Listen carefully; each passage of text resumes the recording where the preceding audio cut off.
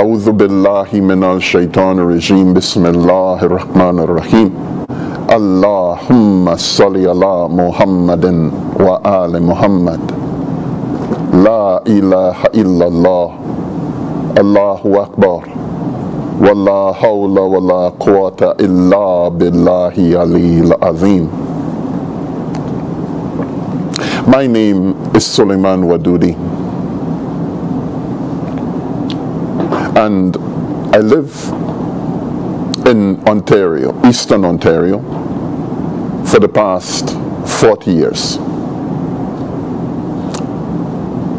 The most distinctive characteristic of my person is that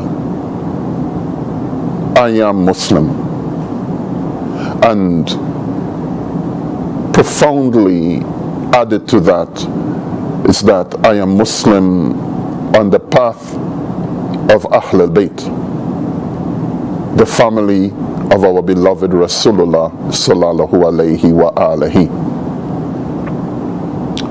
This journey began for me at a very young age. I was 20 years old, coming from the island of Trinidad in the Caribbean, a young, curious, probative young man, hurt, disoriented, marginalized, and discontented was my state at age 20. But Allah subhanahu wa ta'ala, through His mercy, through His magnificence, deemed it proper for me to be guided and to know the truth of this deen, to recognize the personalities that were prototypical of its ideas, its concepts, and its truths.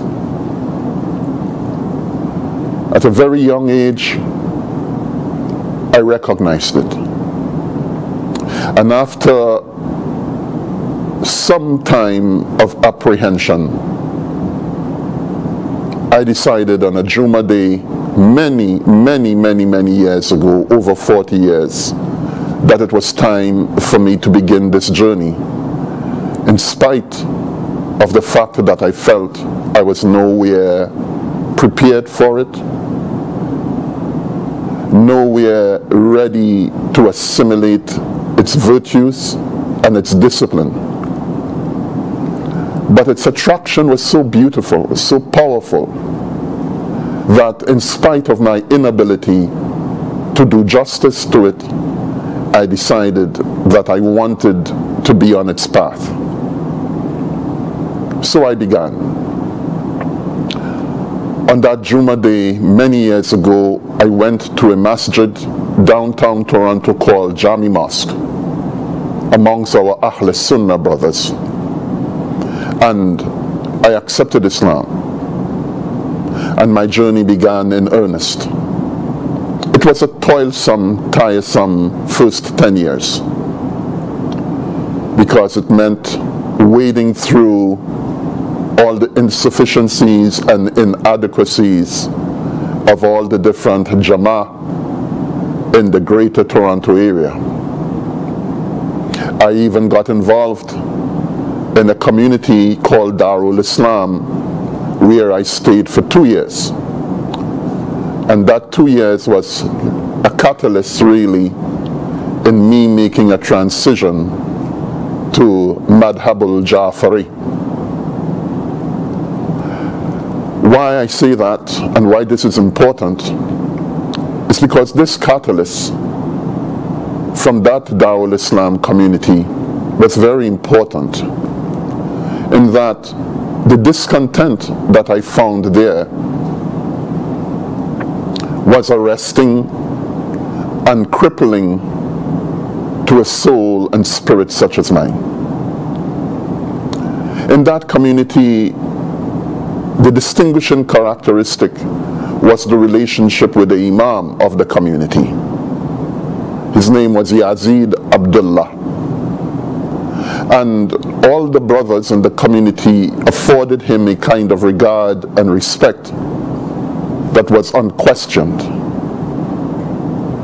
And as a young man, I had a lot of trouble with that, in that I could not understand how a man like myself, older albeit, perhaps more learned albeit, could warrant unquestionable obedience from the people who followed him.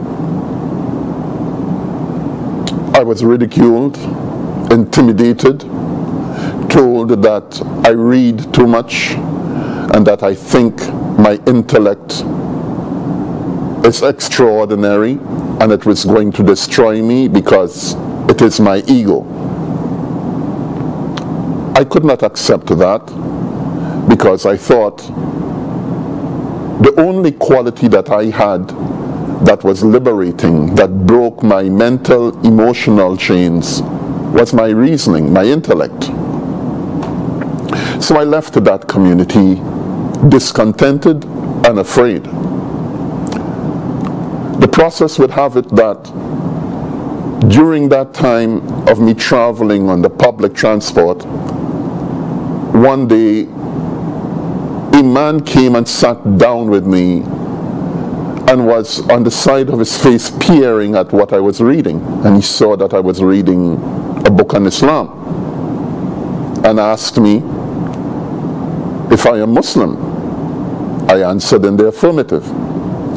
And then he went on to ask me, what school do I follow? At that stage, I knew nothing about the differences in the different madhab. And I could not answer him with authority. So I asked him, how many schools are there? And he detailed to me the numbers and who they were by name, and with some brief introduction as to the root of their status. And fortunately for me, he informed me of the esteemed Farhat Moosavi and his leadership in the Imam Hussein Association, as it was called at the time. Needless to say, before long I made contact with him, and that was the beginning of my real journey in Islam. Now for me, I never give to any human being accolades or hold them in higher esteem than what they should. What I mean is, I do not exaggerate how I feel about people and what I think about their minds and their work and their personalities, because human beings are human beings. They have high points and they have low points. But in the case of Farhat Moosavi, the impressions that he has left with me and on me for 40 years plus are indelible. You cannot erase them, because they are both emotional, psycho-emotional, and they are equally intellectual and spiritual. Bear with me, I will explain a bit. In my very early years in Islam, there was no mentorship. There was no real ikhwan. Communities were defined by tribes and nationalities and ethnicities. Obviously, I am a man of color from the Caribbean, and coming into North America society, immediately it became obvious to me that it's a fractured secular society wherein people associate with each other based upon their securities or or dare I say, insecurities. So wherever I went, I felt a certain sense of displacement. And I became accustomed to that because it was my reality. But strange enough, the first time I went to Farhat Moosavi's house and to his gatherings, in spite of it being for the greater part in Urdu and in minuscule amounts in English, I did not feel ostracized, primarily because of how he related to me. This man, may Allah subhanahu wa ta'ala exalt his station and bless him, never failed to give me information in copious amounts. In those days I would travel by the public transport. I would be going on the bus with 2 bags of books, enthusiastically, and I would begin the reading on the drive home, which was oftentimes an hour plus. And it is from the wellspring of Farhat Moosavi's heart and mind that my education began in earnest. I read, and I read.